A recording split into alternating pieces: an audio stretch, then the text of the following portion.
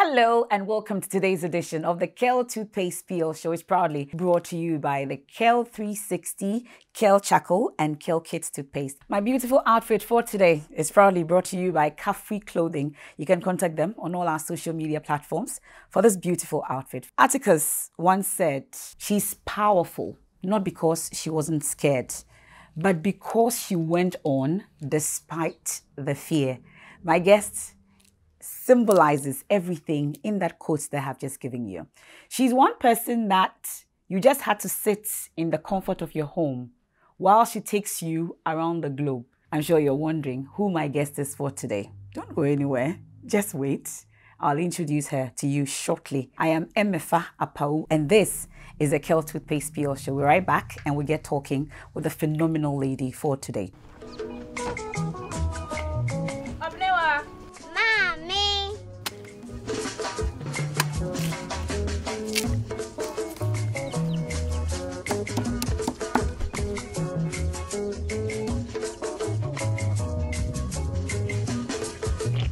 Mama Josie.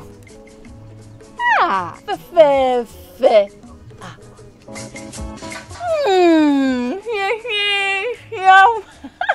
Different era, better result. Time has changed and time has brought Kale Charcoal Toothpaste, healthy gums, anti-cavity, fresher breath, and it whitens teeth.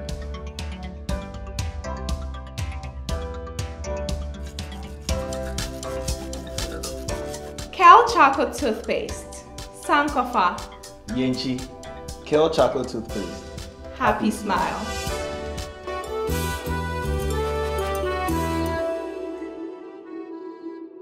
This is the Kale Toothpaste Peel Show brought to you by Kale 360, Kale Charcoal and Kale Kids. Welcome back from the break. I know you are eager as I am. In fact, as for me, I can safely say that I'm starstruck about my guests for today. Let's see. I'll give you some clues and see if you can identify who my guest is for today.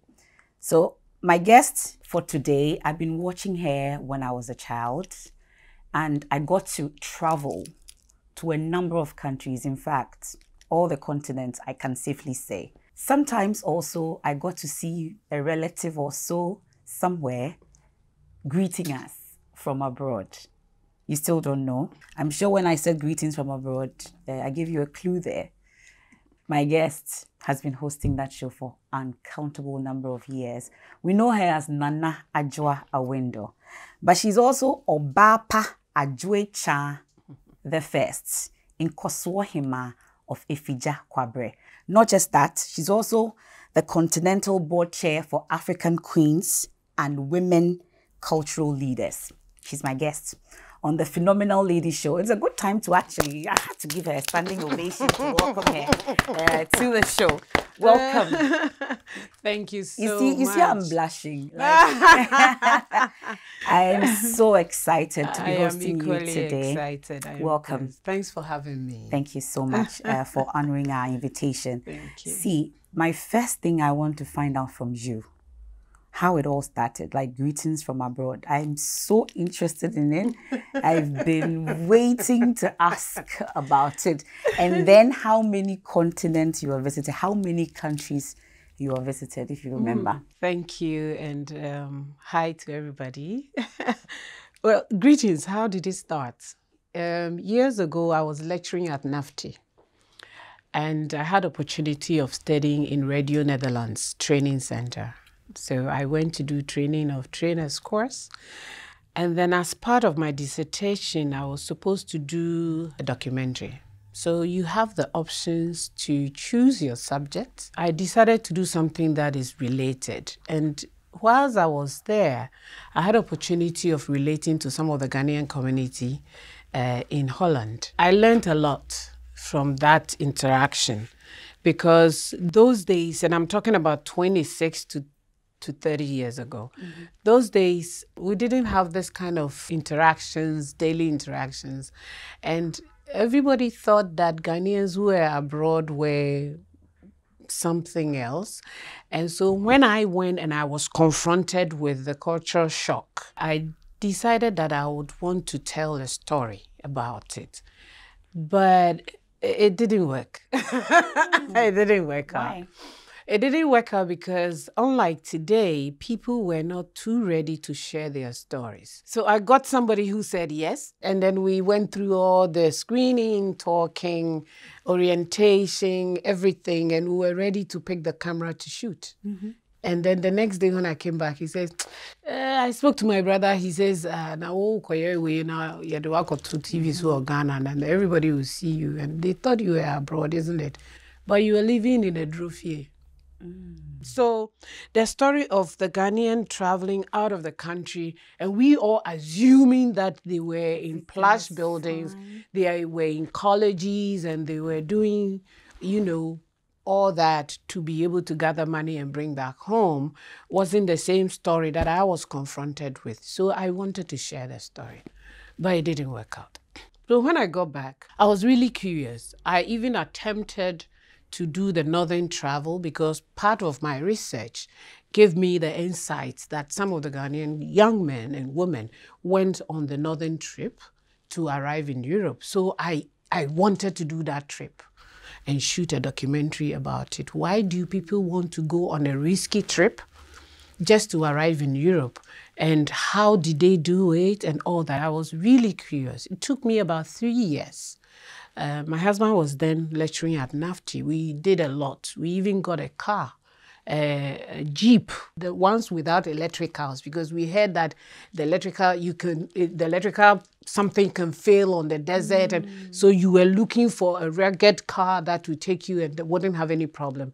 Long story short, we didn't go on the trip. So one day he was in school in the States, and then he called me and said, you know, this your idea of trying to get this story out, it probably will work because the Ghanaian community in Chicago, it's a very strong one. So why don't we start with that? And I said, wow, that's a good idea. We can actually repackage the program into edutainment. In that case, people are ready to say hello and hi. And whilst you're doing that, You can have the conversation. you can have the conversation and still get your stories out. Because people will not just start talking, but when you say, they are very happy to do that. And whilst we are doing that, we started the interventions, we started the interrogations, we started the conversations, and and that's how it So started. it started from Chicago. It started from Chicago, and it was winter. That was the first trip, and I was breastfeeding. What made you do that? The urge to achieve a dream that you have nurtured for years, and it didn't matter the timing. The fact that he says this is possible and it's time, I just didn't really mind the conditions. Okay. Was this baby you were breastfeeding our very own talented Efia? No. Interestingly, it's her brother behind. Okay. Yeah. Efia was a young girl at that time. Yes. So it's her brother, who is now 25 years old. Please, when is it coming back? It's back now. It's back now. Yeah. It's back now. 25 years. Yes, Wow. it's back on Adum TV. So we are now doing greetings and back home again. So at the last count, how many countries did you visit? I can't count. Honestly, because at a point in time, we were counting the states in USA as countries. Because I remember some time ago, we traveled from New York City to California, and it took us 3 days because I was afraid to fly. Oh, yes, true. Why? I don't want to For fly. somebody who was... I'm always taking on this the number of flight. trips. I'm afraid to fly, especially internal flights. I hate it. I'm telling you. I go to Kumasi 6 hours plus instead of flying. I mean, but it's true. Not that I don't. I do. I do when I have to. But if I have the option, I'll do the 3 days. I do train. I do the bus. I do anything possible. In Europe, I do everything but fly. I know I fast forwarded everything because of my curiosity, but I'll take you back now. I'm sure we're going to be doing a lot of that. Yes. Because I'm very interested. So the little Nana Adwoa Awindor, growing up, maybe just a summary. I have some pictures I've stolen from you that I'll be showing to the entire world shortly in our Seed to Oak segment. But briefly, Tell me about how growing up was like. You're all rosy for you? Not that rosy, but not that bad. Yeah, I was born by two educationists. My mom and my dad are both people who taught in schools, ended up at education office. My dad became the assistant headmaster of Doma Secondary School. My mommy was in school, and we are 8 siblings. I'm the first. We traveled quite a bit because of the nature of we see where you got it the from. work. We see where you got it from. The nature of the work of our parents. And then I ended up at Doma Secondary School, and that's where I did both O and A levels. And then eventually I got to enter NAFTI. I was a camerawoman before I got NAFTI. That's where Premier Production came from. Yes, and that's where all that began. And then I had opportunity to study what I loved. Because I had started camera, I went to specialize as an editor, so I could do a combination of the two. I still edit. Yeah, I still edit. I still edit the greetings you watch today. Wow. I edit it myself. Let's get into our Seed to Oak segment, which is brought to you by the Kill Kids toothpaste. Now it's easy for your children to brush their teeth because they don't have to go through all the stress anymore. This one has the strawberry flavor in it, and it makes it easy for them to always want to brush their teeth. It's FDA approved, and it prevents tooth decay, all the cavity, and keeps their gum very strong. It's for 2 to 6 years, very safe. Seed to Oak for Nana Adwoa Awindor.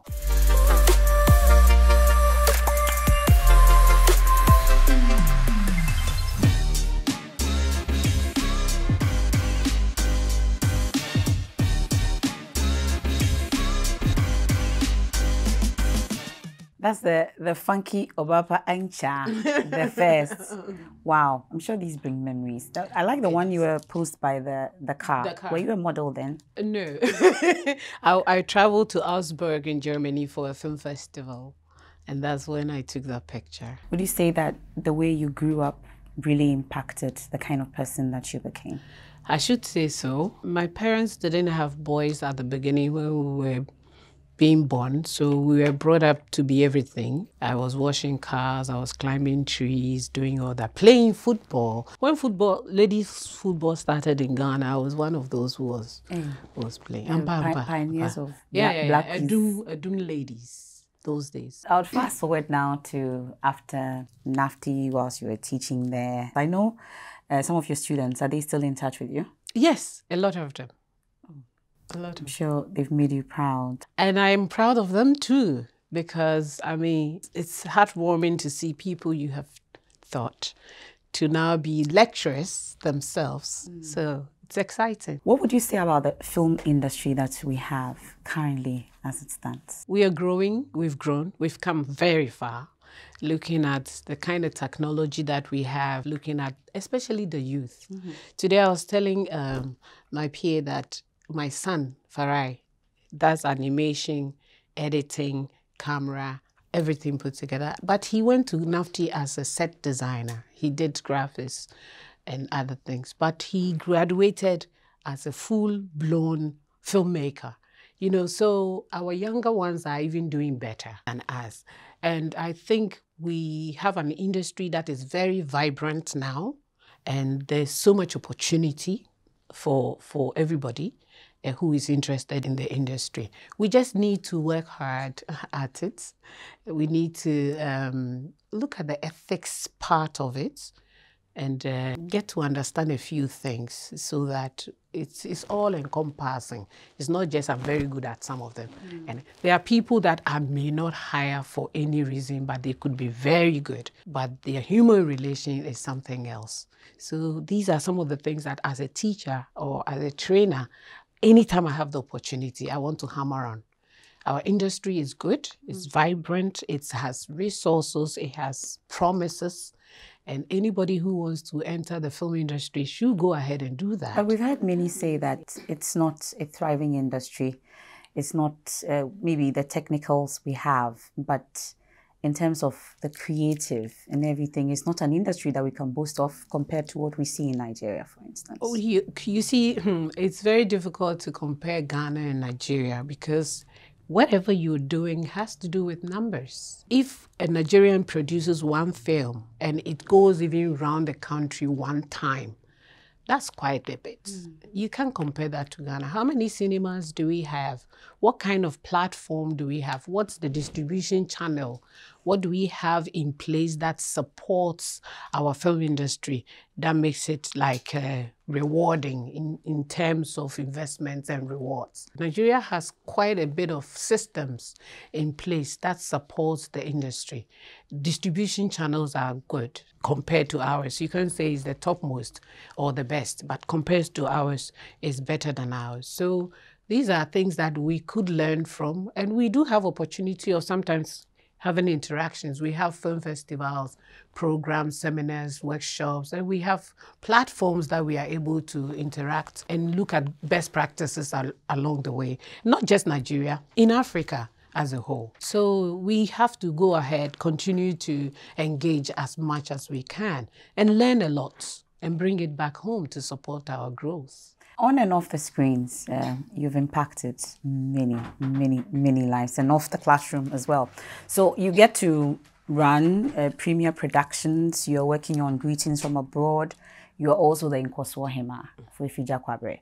How are you able to put all this together and still be effective at it? Time management is one thing. 24 hours enough for you? No, I have negotiated with God, so we have our own way of going about it. I'm used to working too many hours in the night. Sometimes when you want to do creative work, it's not interesting when people just pop in, Nana, should I do this? Or Mommy, can I do that? And so you find a good time that you are not disturbed and you block that time so you do creative. I can go all out and stay home 24 hours, 48 hours and do nothing. And I'm home. And I'm just playing mother and going to the kitchen and cooking. And cook? I do it. Cook is my hobby. I can cook 5 dishes standing at my stove one time. What do you say to those feminists now that we see that say that once you're accomplished like you, kitchen is not your space? I was brought up differently. And so I wouldn't argue. I wouldn't also say that is the good way or the best way to go or not. I wouldn't do that. I was brought up to be a woman of substance, and I think going to the kitchen and cooking for my family is one of it. And I don't see anything wrong with it. I stand with you. I think I'll tow your path any day. It takes us to the 360, and it's brought to you by the Kel 360 toothpaste. And that has the mint, and it gives you that cool, fresh breath all day long. Also FDA approved, and it's safe for the entire family. Let's get into 360 here on the Kel Toothpaste PL Show.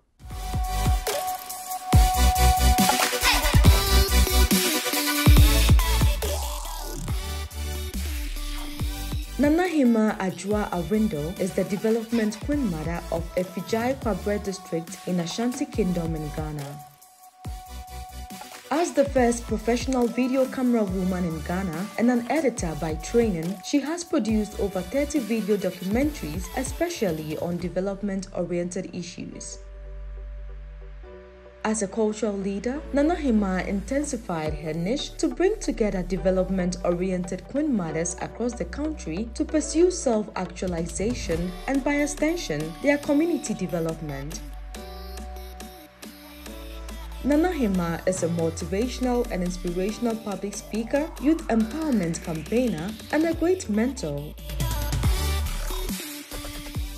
Well, so that's our 360. That sums up everything. I see that you have a thing for, nurturing young girls. Can I be one of them? Yes, you're welcome. All right, thank you. So let's go on.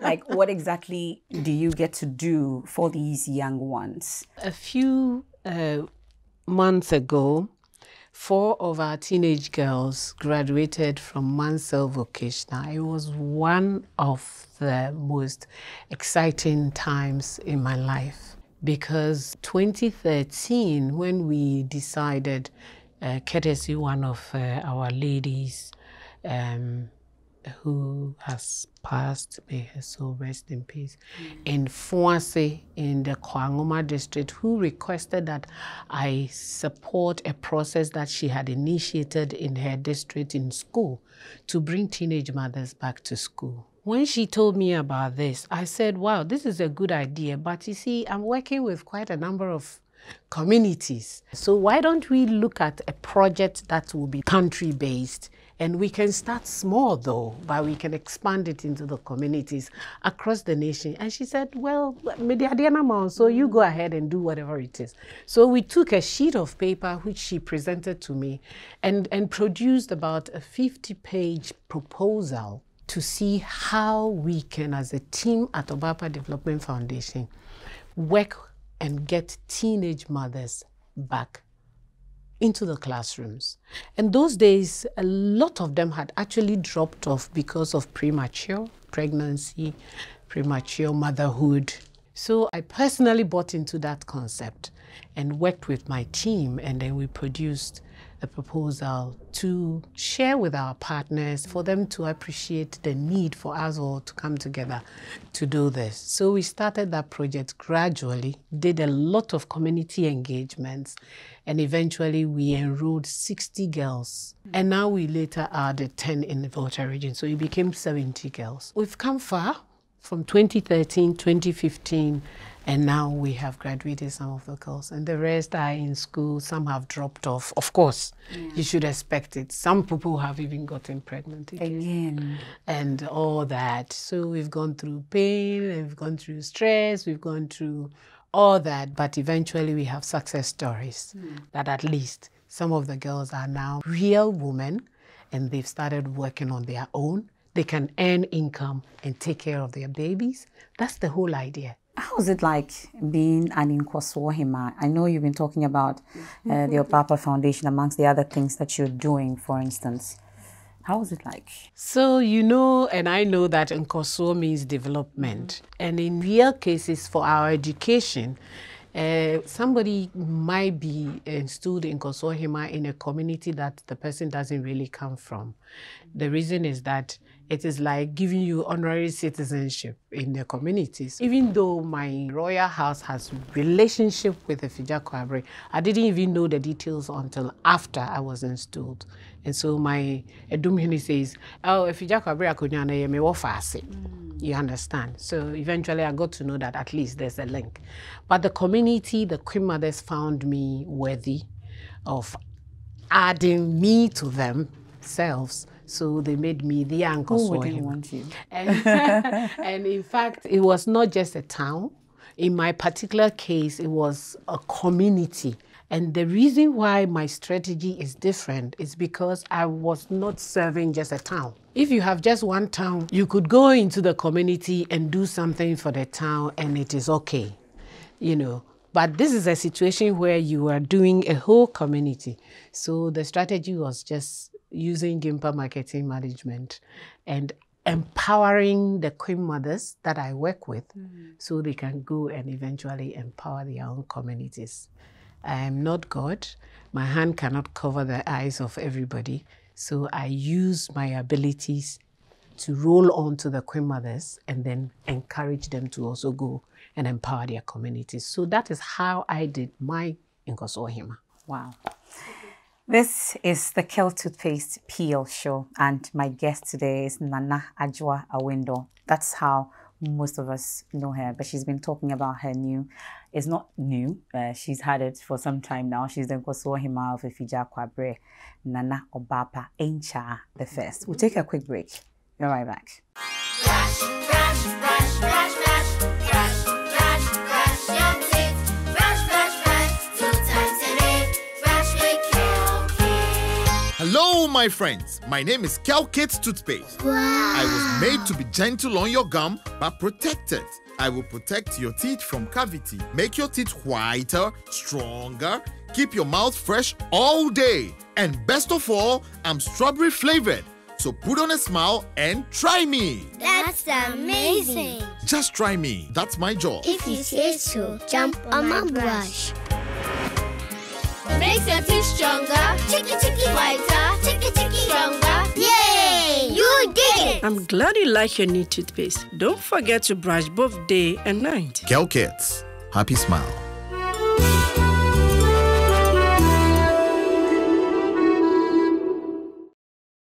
Thanks for staying with us. I know you didn't go far because of the conversation we're having with Nana Adwoa Awindor. And there are a few things that she does for herself. It takes us to the DIY segment, brought to you by the Kel Charcoal toothpaste.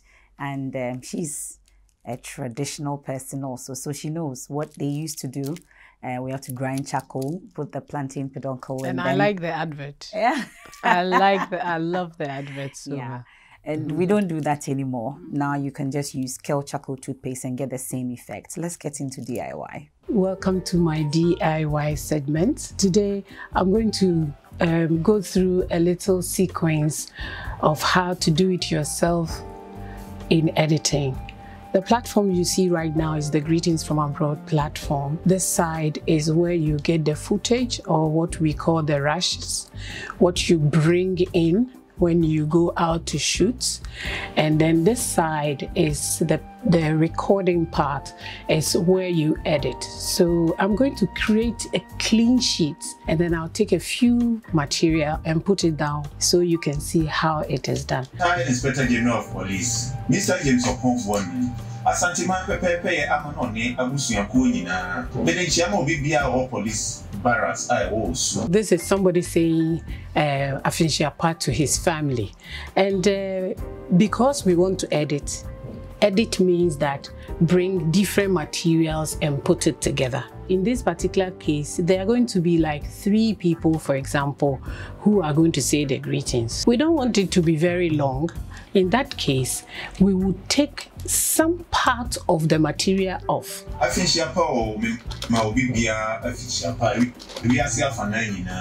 We will end this one here, so the rest I clear it off. Then we go to the next person.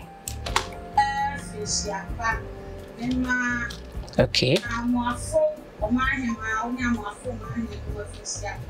Let's assume that in her case, the only part we want to take is so I expand the timeline so that I can see well. Then I splice where she reached, and I go down, I reduce it so I can go to the beginning where she started speaking. Then we have our third person.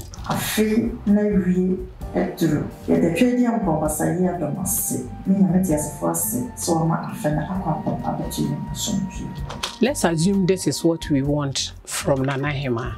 So I expand her platform and I splice and I put the rest of her material off. In editing, it doesn't matter the order in which you shot. You have the flexibility to bring any of them to any position. So let's listen to the sequence again.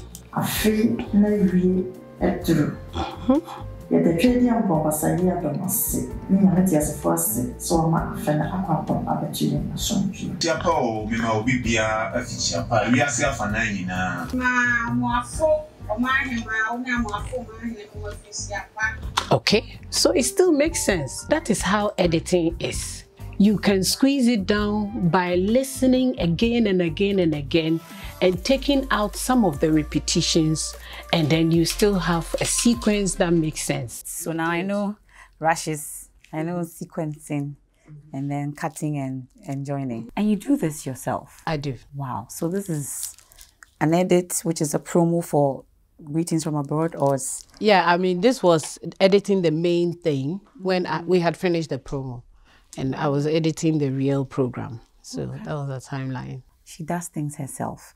Is there something that you know now that you wish you knew back then when you started everything? In our field of work, you learn every day. We don't have the opportunity to have update courses as you could do you could do elsewhere. In Ghana, for example, I have graduated from Betacam to SVHS to VHS to DVCam to digitization and all that by learning and doing it yourself. So what happens is that whilst the system is changing, you are learning and updating yourself so you can still be relevant. Because a lot of people have dropped off post-production because when the system is changing and you are not up to date, you cannot understand. And it can actually get more complex as you're seeing it, because when you finish this, before you go get all that trimmed off and you get a sequence right, now you go to the sound. So you now go doing sound correction. So all my sound level has to be at 12. So if I spoke lower and you spoke higher, I bring yours down, bring this up. So all sound has to be at 12. The lecturer in you is coming out. It's coming out at this point. That is how it is. So you finish the sound, now you go to effects. Before you go to names, titles, whatever. You know, so it takes time to go through that, and it can be very complex at a point in time. Yeah. So that is why you always have to learn. Learn. Education doesn't end, and you have to be on your toes all the time. And that's the advice I'm taking with me. But, you know, in our society, I think it's everywhere. Once you're seen on the screens, you're in the public eye, you've birthed a superstar, your son is doing well, everything is going well for your family. I think you're super blessed. There are people who think that, need that dream, but you're human. There must be some down moments and everything. How do you stay so strong? Because you are super strong. When I wake up in the morning and I pray and I thank God for life, I honestly leave everything else for him to handle. Because if I really want to check every minute, every step of my way and be figuring out how am I going to do this and how is it going to be okay and all that, I think it will be a big deal. And he just handles it. Yeah. Once you give it to him. Yeah. How come some of us can't do that? You can. Maybe you haven't put your mind to it yet. So you put your mind to it. Okay. So it's not like in the public eye, the way we think that everything is fine. No. They don't have problems. Do you? I mean, of course, as a human being, you should have issues. I don't have just one family. I have multiple families, and I have so many children. Yeah. So many. So you can get up in the morning and you have 200 calls. How do your children handle this? They know. I mean, for example, the last time I went to Adidome with Efia, and we were supposed to have gone to have some time, you know. And then I said, you know, I'm in Sokpe area. I said, I know. But your girls, you have to go and see to them, you know. She understands. My team is a powerful team, and they manage the system. As a country, as a society, do you think you have been honored enough? I'm one of the people who do things without expecting rewards for it. I could be odd, I could be weird, but that's the truth. There was a time I was doing a project and somebody very close said that, oh, Munjano Nonyana, Onyashi Umankoye. Meanwhile, this was a voluntary work, which I was even spending my personal money to do. You know, people don't understand voluntarism. And people don't understand Etumache. They feel there should be a reason for you to do that. But there isn't any reason if it is who you are. And you don't look over your shoulder when you're doing it. And you don't expect anybody to come and say thank you when you're doing it. And you just get satisfied because you have done it. That's all it is. There isn't anything more to that. And that's the truth. There's nothing more useful to add to what you have just said. Nana, Nkoso. Amen. And that's how we wrap up today's show. I think Nana has summed it up nicely for us today. You see, we have a tradition here on the Kel Toothpaste PL show. And first, I'll start with a small package that we have. We know that your children are many. So we'll start with the Kel Kids toothpaste. And then we have the Kel Charcoal toothpaste. And then the Kel 360 put together from the Samara Company Limited. Since you watch the adverts and you love it, I love it. We know you love the product as well. So this is from us to you. Okay. Thank you so much, Nana Hemaa. Thank you so much. We're grateful. I love this. And we hope that you get a happy smile. Oh, sure. Yeah. And because you're Nana Hemaa, we prepared a beautiful a replica of yours too. For you, it's from the PL show too. Hey, wonderful. To you, Nana. Hey. It will get a very good position in my hall. Yes. Hey, yes. great. I thank you so much. This is beautiful. Thank you so much for being a part of the show today. Glory to God. Amen. Glory to God. And greetings to Ifya. I'll let her know. And I'll ask her to watch it. Yes, please. And that's our show for today, is the Kale Toothpaste PL show. And my guest has been Nana Adwoa Awindor. And we'll get some greetings very soon. She's also the Nkoso Hemaa of Afigya-Kwabre. Phenomenal lady by all standards. I am Emefa, Apawu, and this has been the Kale Toothpaste PL show. Another edition comes your way, same time. Thank you. Your love is sweet, pass sobolo, sobolo, so your love is sweet, K-O-E-I, Wodona Kama commemorate, paint, smile, mami, chanche, faint, kron vera, dio, saint, on pento kwa kasa ne complaint, bay.